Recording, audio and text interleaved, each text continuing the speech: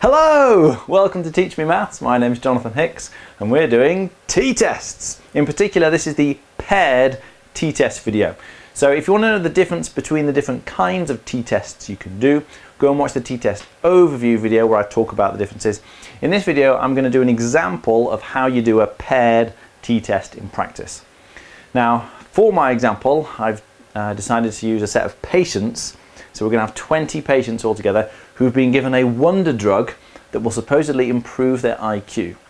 So we've given these 20 patients an IQ test and recorded the results, and then we gave them this drug to hopefully improve their IQ, and then we gave them an IQ test again to see if they'd actually got any better. And we recorded the results. Now, I'll show you the results in a minute, but it's important at this point to specify your null hypothesis and your alternative hypothesis. So I'll stick that over here perhaps. So H0, the null hypothesis, is going to be, well, obviously you want the drug to improve their IQ, so the null hypothesis is it doesn't improve. There's no change in their IQ. So no change in the IQ of the patients. So H1, the alternative hypothesis, this is what we're hoping to prove, is that there is a change, and not just a change, but we're hoping that there's going to be an improvement in their IQ. So H1 is that they have a better IQ after they've taken our wonder drug. So just bear those in mind, we'll refer back to those later. Now in terms of the actual data, if I perhaps show you this now. So here's the data, I've just typed it into Excel. So you can see down left we've got the patient number, we've got 20 different patients. And then there's the test result, their IQ test from before they took the drug, and then their IQ test after they took the drug. And you can see that some of them have definitely improved, one or two haven't improved very much. In fact, I think patient number 10 has actually got worse, but we're looking to see if there's an overall improvement. If the mean IQ after we gave them the drug has improved significantly from the mean IQ before they took the drug. And this is what we're going to use the t-test to compare, is the mean after the drug with the mean before. But the important thing about paired t-tests, which is what we're doing here, is that you have to calculate your different values, so the mean and the standard deviation things, which we'll be using in a minute, on the differences between each of the results. So if you take patient 1, their 2 IQ results before and after the test, you need to find the differences of those. So for each pair, you subtract one from the other to find the differences. And then when we find the mean and the standard deviation, we're going to be finding the mean of the differences and the standard deviation of the differences. That's very important. It's not the mean and standard deviation of the samples, it's going to be the mean and standard deviation of the differences between the pairs in the samples. So if we have another column on, there are the differences. So I've just taken the second IQ, the IQ after they had the drug, and subtracted the first IQ from before they had the drug, and that gives us our set of differences. So you can see there's a couple of negatives where the people actually got worse, but on the whole they do seem to be positive numbers. People seem to have improved after they took the drug. But was that just due to chance? Can we actually assume the alternative hypothesis that they had a better IQ? Because, you know, the second time they did the test, they may have just got lucky and happened to get some answers right when really they didn't have a clue. So this is what we're going to look at with the t-test. Okay, now let's clear that for a minute while I just explain what the t statistic actually is, what we're going to calculate here. So t, the value we're going to be comparing in our t table in a moment, is the mean times the square root of n, the number of samples, divided by s, the standard deviation. Now again, it's very important here you realise x bar here is not the mean of the samples, it's the mean difference. So all those differences that we had in that table, x bar is the mean of those differences. S, the standard deviation, again is the standard deviation of the differences. Now I'm not going to go into the details of how you calculate the mean and standard deviation. I'm assuming you already know that, but essentially to work out the t statistic here, You work out the mean of the differences, the standard deviation of the differences, stick the numbers in here, and then out pops your t statistic. So I've already worked out the calculations here for you based on that data. So the mean of all the differences, as I say, if you add up all those differences and divide by 20 in this case, because there were 20 patients, then you're going to get 4.2. Now, if you then multiply that by root 20, because there are 20 patients in our sample, and we're going to divide that by the standard deviation. Again, this is the standard deviation of the differences. So in that column with all the differences, you're finding the standard deviation of those. And in this case, it turns out to be 7.266. So stick all this in a calculator, and we get 2.585. So our t statistic, or t value, is 2.585. What does that mean? Well, if you remember from the overview video, essentially the larger the t value is, the more confident we can be that there is a real difference between the two means that we're comparing. In this case, the mean IQ before they took the drug and the mean IQ after they took the drug. But to see if this, how big is significant, to see how important this is and whether or not this is a big enough value of t, you have to compare it with a t table. Now, if I shove up the t table over this, so you can see it there, we'll just quickly look at the t table. So in the t table, the first thing you've got to notice is the degrees of freedom, which is the numbers down the left hand side. So the df, as it's often called, the degrees of freedom, is always the number of samples minus 1. This is for a paired t-test, okay? It's different for other tests. So degrees of freedom is the number of samples minus 1. So in this case, obviously the number of samples is 20, so the degrees of freedom is 19. So we're going to read down the left-hand side of this table until we find 19. Once we've found that, we need to decide how confident we want to be in our results.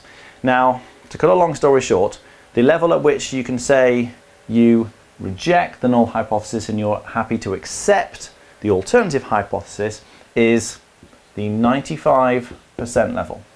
Now, with some situations you can be more confident. You might want to go to the 99% confidence level, but the 95% is usually considered good enough for most purposes. So that's the one we'll use.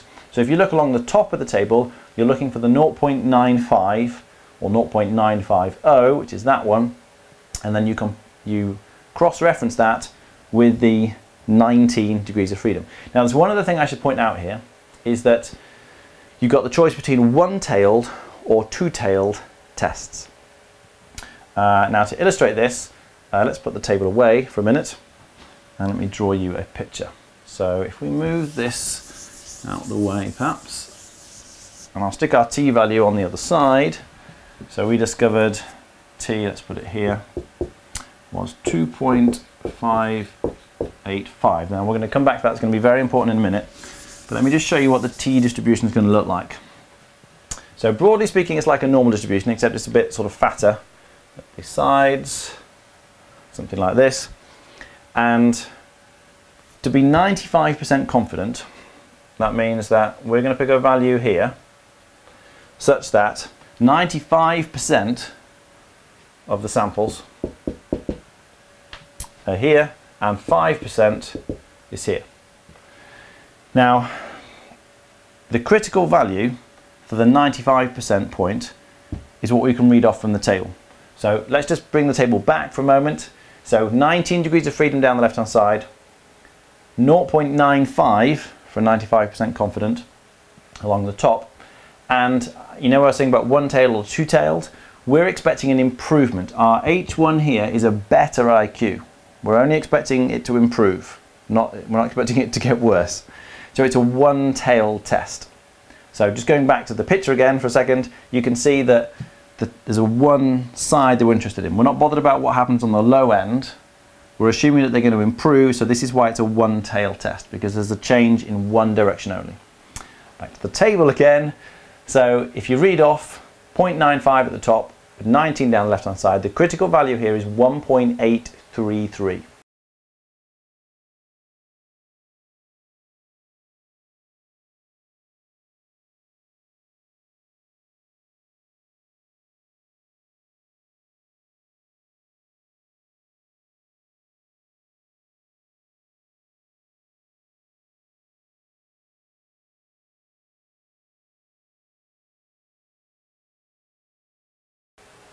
Okay, we'll write that on. 1.833. What that means is that if you compare two means from two samples, and your t-value is 1.833, that means there's a 95% chance that there is a better IQ, that there is an actual difference. And there's a 5% chance that that difference between the mean was due to luck. So the probability of these patients, the 20 patients, getting better scores on their second test with a t-value of 1.833 is only 5%. So what you want to do to make a conclusion here, to either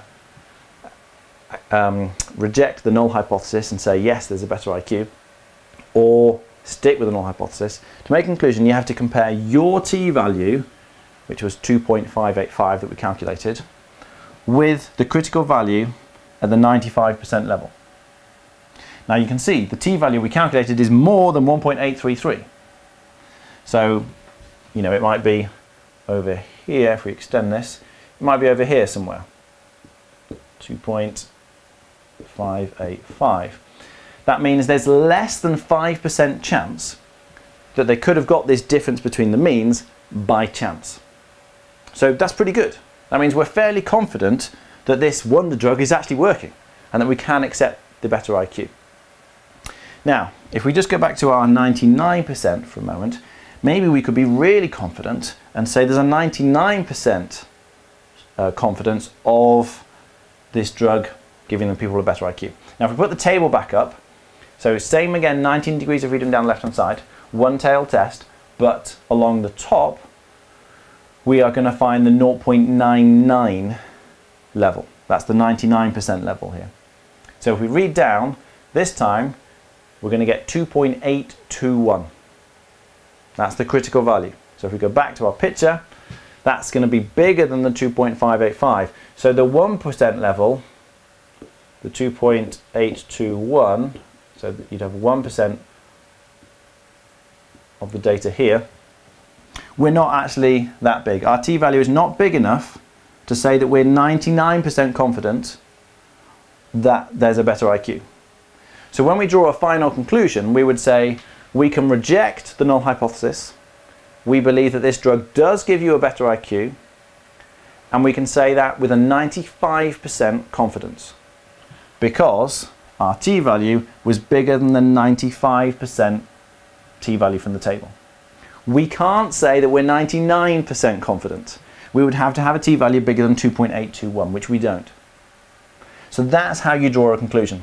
And in general, as long as your t-value, 2.585, is bigger than the one from the 0.95 level, the 95% level, then you can reject the null hypothesis and accept whatever change you're looking for, whatever improvement, in this case, in their IQ due to the drug.